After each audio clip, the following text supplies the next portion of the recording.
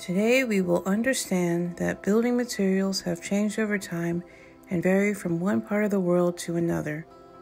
Describe colors, textures, and patterns of architectural materials, and create an architectural illustration that represents an ideal building type and shows a definite building material. Materials: 12 by 18 paper, pencils and erasers, markers, and colored pencils. Throughout history, buildings were made from the materials that were available. These materials were easier to get and cheaper than buying something from a distance away. What building materials are most of the buildings made from where you live? Are they brick? Wood? Stone? Metal? What do you notice first when you look at a building? Do you notice what it's made of? Do you notice if the material has a pattern?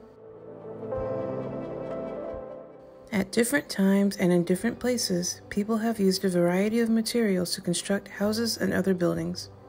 What materials can you identify in the photos of houses?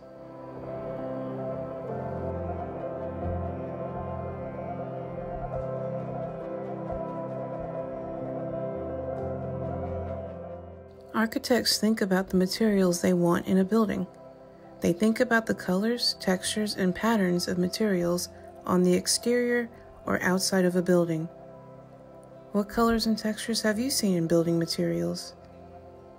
Architects must choose materials in relation to their cost and the way they conserve energy. What are some common materials for buildings in your town? Why are they used so often?